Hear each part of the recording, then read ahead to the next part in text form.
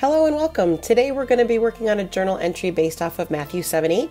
I found my inspiration for this entry through the Let's Make Art journaling box, and if you haven't checked them out, you really should. The supplies that you're going to need today are really whatever you have on hand. Use whatever you have, whatever you want.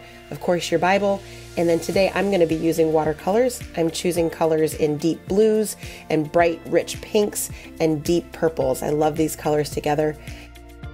I'm also going to be using one color from my Decadent Pies palette here. I'm going to be using this gold color. It's going to add some beautiful sheen and glitter and shine to some of the parts of this entry. So if you have some gold watercolor, absolutely pull that out. I'm also going to be using ink.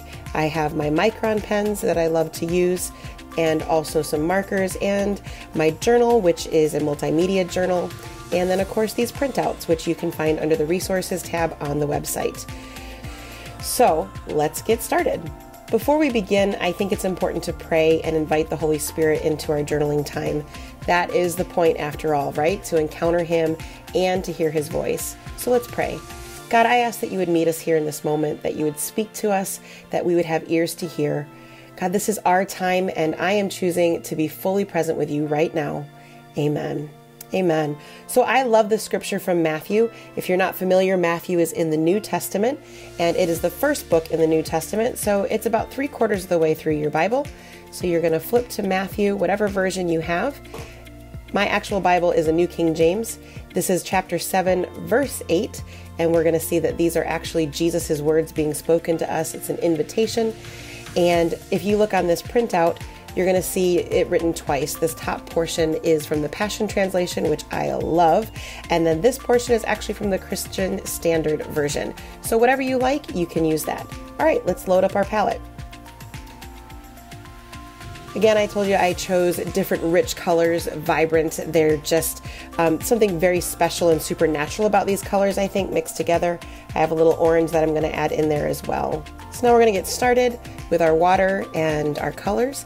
I'm just going to fill this page with random colors. I'm going to put some different colors together that I like, the blues and the pinks next to each other. I think all of them blend really nicely.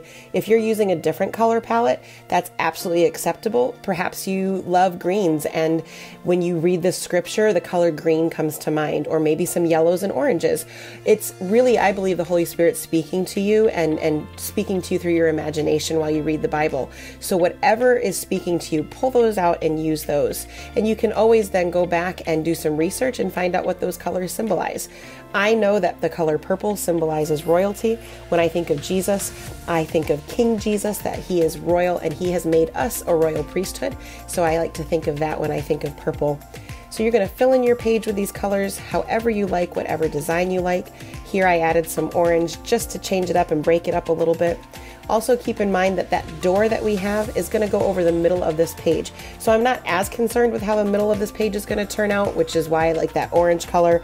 That I don't love that right there, but I like it towards the bottom. I'm more concerned with the outsides of it where that it's going to show through from the door.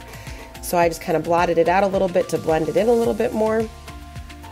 One thing I should mention is I should have put a piece of wax paper behind this page so that the paint didn't bleed onto my other pages in my journal. I did not do that. You will see that I do it later as we get into this on the next page. So that's just a tip to help from your colors from bleeding onto other pages.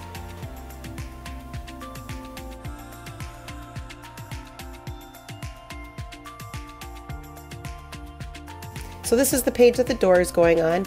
Now this left side is where I'm going to actually put some writing, and that's where I'm going to put that printed scripture. So I am going to color that in as well so that there's full color across the whole layout of this journal entry. Again, you could change and use totally different colors. I chose to stick with the same color palette that I was already using, but you can do whatever you would like.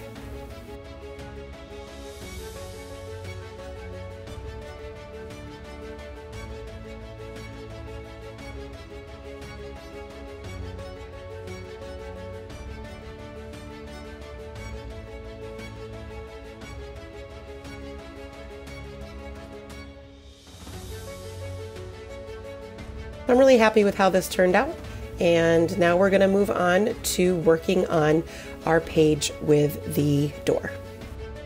On this door, you're gonna paint this. This is just regular printer paper, and I used watercolors on it. You can do whatever you want. You could print it on heavier duty cardstock, whatever works for you. And then once you're done coloring it in, you're gonna cut out the outside of it. Do not cut the middle of it yet, just cut the outside.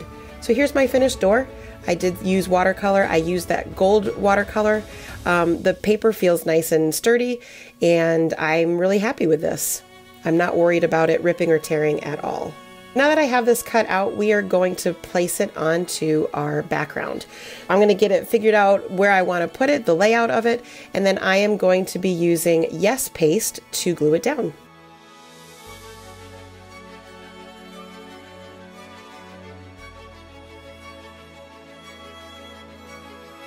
And I'm just going to smooth it out, make sure it's where I like it. The nice thing about Yes Paste is that I can kind of reposition it if I need to, but I'm happy with this. It's nice and smooth. And now I'm going to move on to cutting. You're going to need to have some kind of cutting board. Mine's kind of big here. I wish I had something smaller, but you're going to put that behind your page because we don't want to cut through to another page in your journal. We're going to cut the doors out.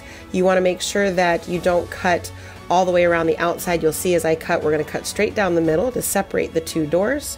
Then we're going to cut the bottom from the stairs and the door, and then just the top where it's curved so that we can open that door panel. But make sure you don't cut the left and right sides of it. Trim it up, fold it back, crease it so that it opens like a door. Now we're going to work on this interior page, and now you see I use the wax paper like I should have before. And I have chosen, because this is the opening of the door, I'm going to use that gold watercolor that I love so much. Because when I think about knocking on a door of heaven or knocking on Jesus's door to talk to him, I imagine that it's pretty glorious on the interior, and I can't think of any better color than gold. So I am coloring my inside of the doors gold.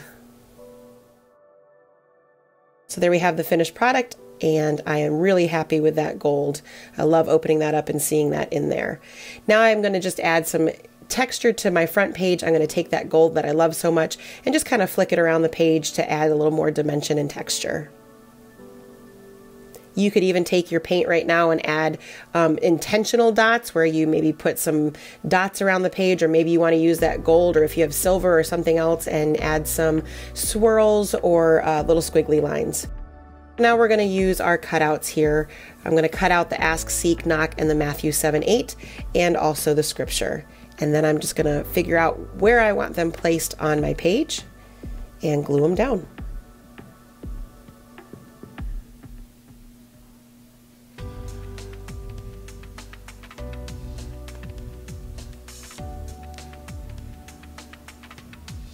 Now that it's all glued down, I am going to use a white gel pen, and I'm going to add just a little doodads here and there, some doodles, and then I'm going to journal a little bit, some thoughts, and I highlighted some words on this verse for me.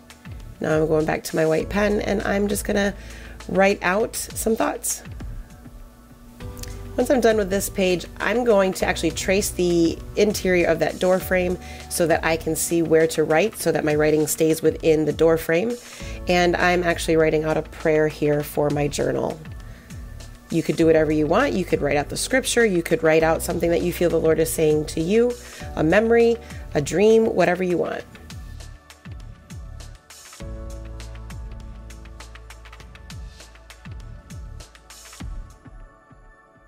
And there you have it. It's all set. So Matthew 7:8, ask, seek, knock. This is something that Jesus is telling us to do. And there's a promise associated with it that when we ask, we'll receive. When we seek, we will find. And when we knock, he's going to open the door for us. So God, I thank you for your promises. I thank you that when we diligently ask and seek and knock on the door, you are faithful to respond. God, I bless this time. I bless those who have watched and the time that they spend with you. Friends, I would love it if you would subscribe. Come on back. Go to journalingbecky.com to subscribe to my newsletter or subscribe to this channel, and we'll see you next time.